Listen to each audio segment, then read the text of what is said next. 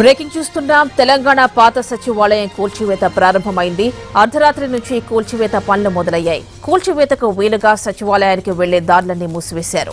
Police ఉన్నతాధికారుల పర్యవేక్షణలో రోడ్లు భవనాల శాఖ ఆధ్వర్యంలో కూల్చివేత పనులు కొనసాగుతున్నాయి.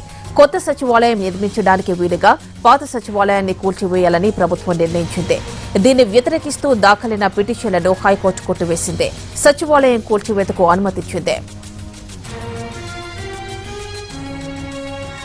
తెలంగాణ పాత సచివాలయం కూల్చివేత ప్రారంభమైంది. అర్ధరాత్రి నుంచి కూల్చివేత పనులు మొదలయ్యాయి.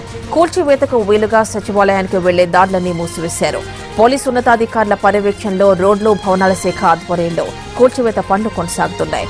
కొత్త సచివాలయం నిర్మించడానికి వీలుగా పాత సచివాలయాన్ని కూల్చివేయాలని ప్రభుత్వం నిర్ణయించింది. దీన్ని వ్యతిరేకిస్తూ దాఖలైన పిటిషన్లను హైకోర్టు కొట్టేసింది. సచివాలయం కూల్చివేతకు అనుమతిచ్చింది.